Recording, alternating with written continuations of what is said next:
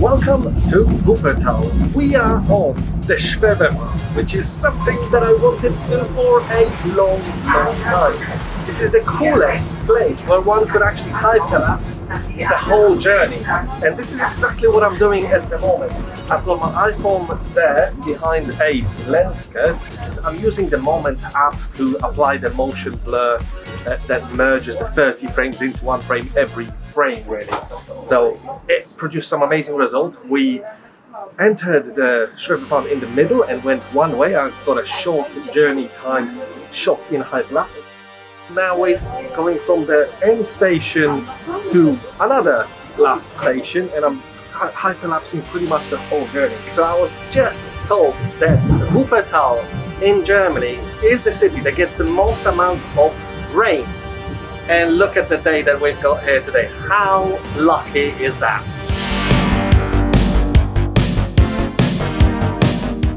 And while you're watching this full end-to-end 1 minute and 12-second hyperlapse over 20 stations from West Vohwinkel to Oberbarmen, I will tell you more info about this hyperlapse. What you're watching is actually playing in reverse. As there's a driver in the front cabin, I could only sit and shoot this view going backwards, but I just prefer how it looks being played going forward. The entire trip takes about 29 minutes, so at 1 second interval it creates 1740 shots, hence on a 24p timeline it becomes 72 seconds. If you're enjoying this video so far, hit the like button and help support my channel to be shown to more people that might like time-lapse related content, while in the last minute of this video you can watch this hyperlapse going in the opposite direction, also in reverse going forward, and learn a few facts about this suspended monorail.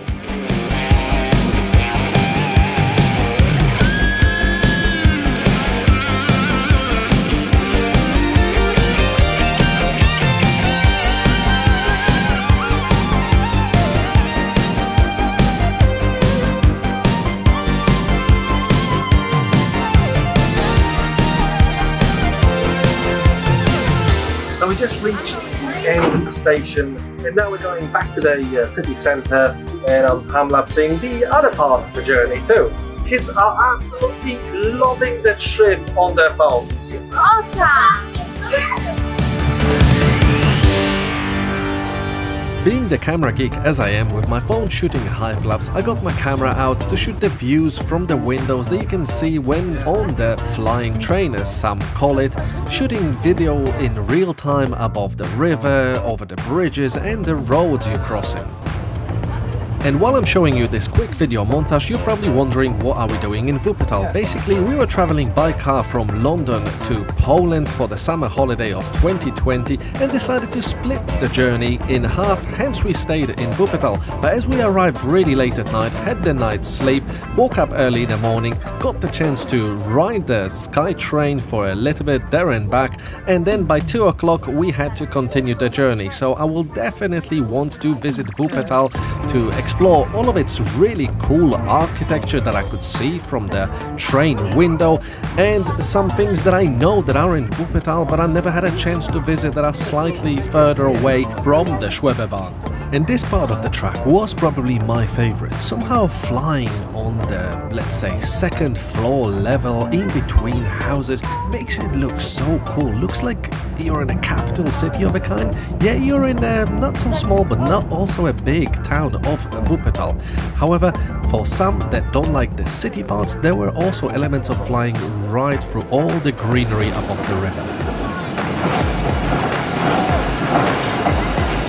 River Wupper that runs underneath the Schwebebahn that seems to be so clean because we're in a mountain region that everyone seems to be going to just, not swimming, but walking in the river. And this is exactly what my kids did too. Try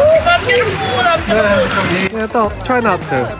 And just as expected, my son fell into the river and is now all wet. And how clean really is the river? Well, if you look hard enough, you can find these little lobsters, which means it's pretty clean.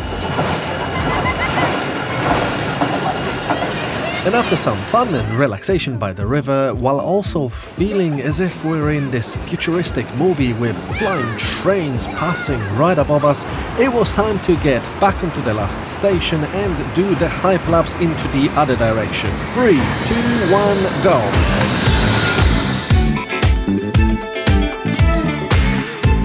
And as promised earlier, here's a few facts about Wuppertal Schwebebahn. It is one of the world's rare remaining suspended monorails. The supporting steel frame and tracks are made out of 486 pillars and bridgework sections. The construction started in 1897 and the first track opened in 1901, and it is currently moving 25 million passengers annually. The Schwebebahn runs along a route of 13.3 kilometers, which is about 8.3 miles, at a height of about 8 to 12 meters, which is about 26 to 39 feet above the river Wupper. The current fleet consists of 31 articulated 24-meter long cars. One carriage can seat 48 with approximately 130 standing passengers. The top speed is 60 kilometers per hour, while the average speed is 27. And lastly, an interesting fact. There was quite a few accidents in the past 120 years, with the most famous one being a rather unnecessary PR stunt going wrong when they had an elephant ride it to prove how strong and safe it is, and the elephant jumped out but thankfully survived.